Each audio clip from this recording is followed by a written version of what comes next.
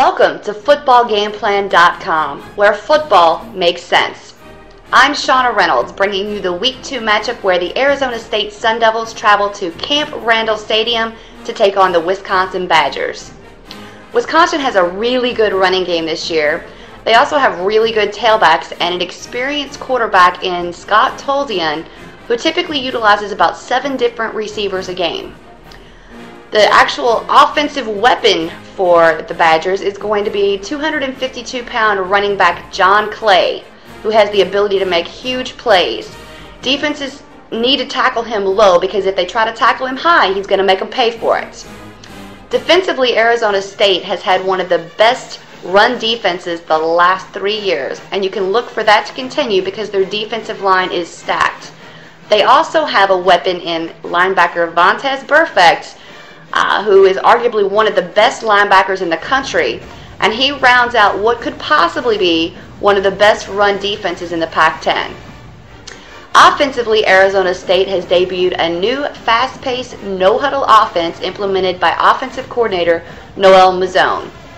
Their offense has been showing the speed and that it has the ability to execute as well, and that's led by quarterback Stephen Threet. But they've definitely been moving the ball against teams, which is something we haven't seen out of Arizona State in quite some time. Look for running backs DeAndre Lewis and Cameron Marshall to make a big difference in this game. Those two are playmakers, and they have the ability to make defenses pay. Defensively for Wisconsin, you typically see those guys flying around quite a bit. To defeat Arizona State, the key for them is going to be speed.